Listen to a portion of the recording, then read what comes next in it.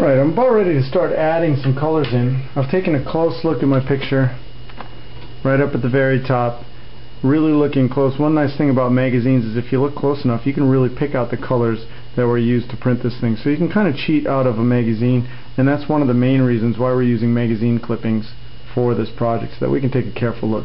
I've looked up in there. It's kind of an off blue. I see some purples up in there. I see some blues, and it gets kind of dark towards the top, so I'm going to throw in a little bit of red. I know that red and blue make violet, so those two are going to come together and really make up this color here. Good to get the project going. I'll just grab a handy little blue, get this thing started. I know that I need to do a lot of tapping, so instead of tapping straight up and down though, because that doesn't leave much of a mark, I'm going to tap a little bit at an angle.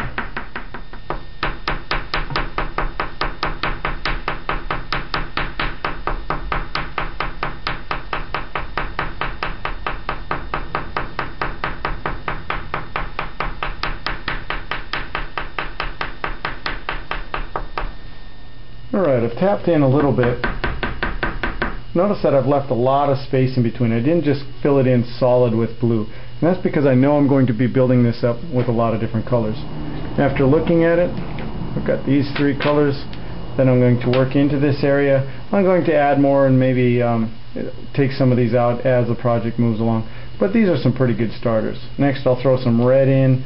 I want it to be down underneath the blue, so I'm going to do this fairly early. Tap in a little bit of red down into these areas. There's red in the clouds too because that's orange. So I'm going to tap this in just a little bit down into here. I can come back with a little bit of yellow over the top, turn it to orange.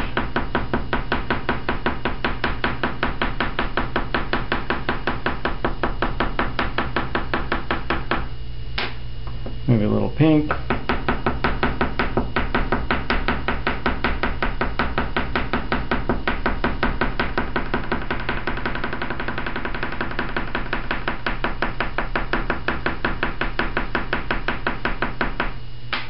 Little light blue, and just build it up.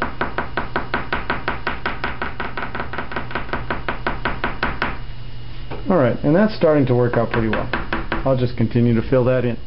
Now I've started on the clouds already, and the colors I'm choosing to use in the clouds are pretty much all the colors that I could find up and into them.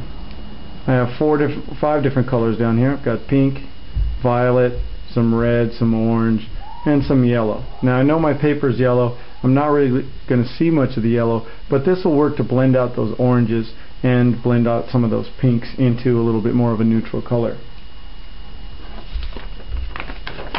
In my drawing here, you can very carefully see a lot of oranges up in there. You can see some areas where it gets very light. That's where I'm going to use most of my yellows. And on the fringes right out in here, you can see some purples too. So you can see those purples working around there, and I'm going to make sure to put those in there. Now the orange, I know I can separate that orange out. I can use the orange, but the orange, the red, the pink, and the yellow together will make that kind of orangish color. And then I just continue my job working this out. A little bit of orange over the top, pulling in some of that pink.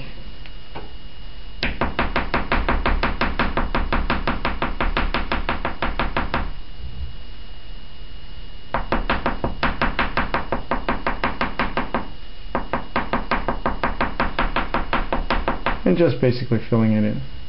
Maybe a little bit of violet out here.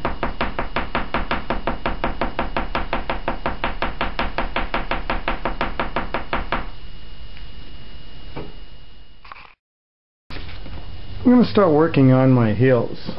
I'm going to bring these down. Now this is my one chance that I really have to show form. So I've got to get it right to begin with. I'm looking at the colors.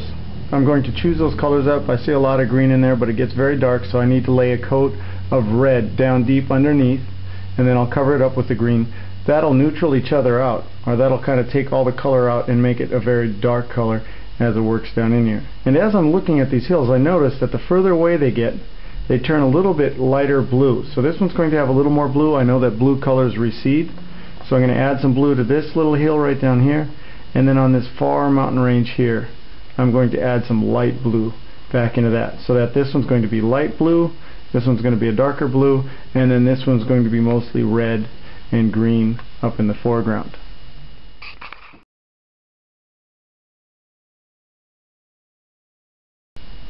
Alright, get things started off. I've chosen some of my colors. I've even thrown in a little bit of brown just for fun. It's kind of a reddish brown, and I think that'll work out well. Now, like I said, I'm going to start these. These are my one chance to really show form. So I've got to change those directions, change the strokes. Now this hill slopes up this way. I think I'm going to I'm going to very lightly pencil in a little mark so I know like what kind of direction I'm going to follow all of my marks. So I'm going to follow those slopes down. This is a little bit closer, so I'm putting a little bit longer marks down into it and filling this in with my red, working the red in the direction that I set with that very first line. You can do that with a pencil if you need. So I'm putting that in, just little dash marks. I want to make sure that my hills stand out and have a lot of form in them. Come back over the top, add some of that green. You can see how that green really turns those red marks very black right off the bat. So that's going to work that out. A little bit longer lines so that you can really see the direction that those hills take. So I can really work that form down in there.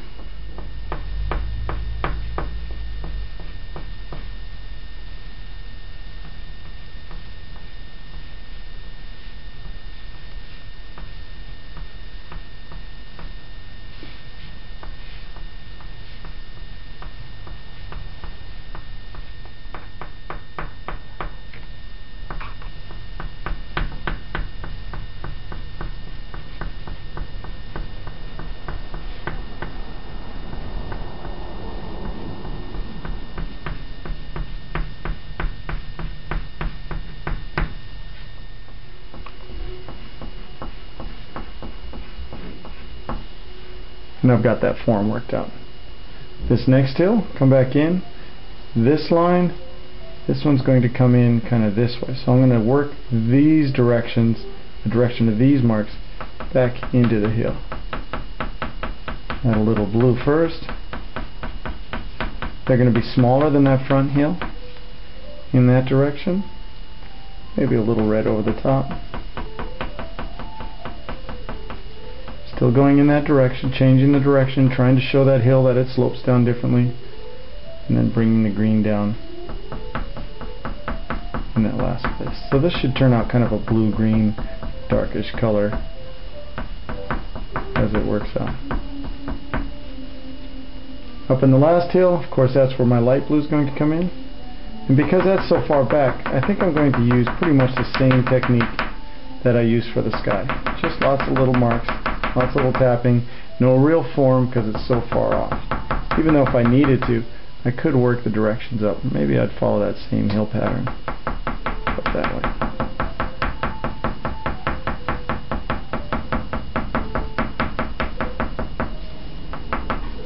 Come back in with the green, and we should see a very light blue-green as it gets up into that distance far off. Alright.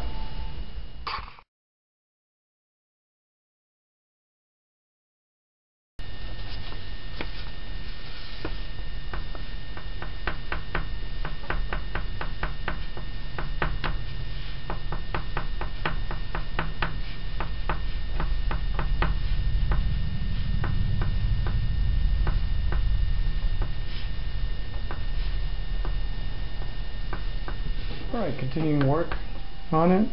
I'm filling this in, being very careful to follow my form down this way. As my hills come down over on this side, you can see that they slope back into this one. And I've added a little bit of light blue up through this mountain range here, so that it gets a little bit bluer and then even more blue up into there, so that sinks way back off into the distance.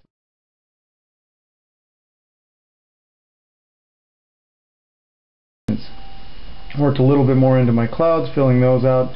I know that I have plenty of time to finish this up. There is a full week of tapping away at this thing, and in the end I should have a fairly good project. Oil pastels do take a lot of time, but the project is rewarding.